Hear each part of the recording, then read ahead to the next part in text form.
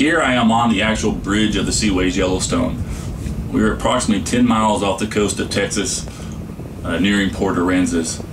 At approximately 6 to 10 miles out is when the pilot boat will normally come and board the vessel.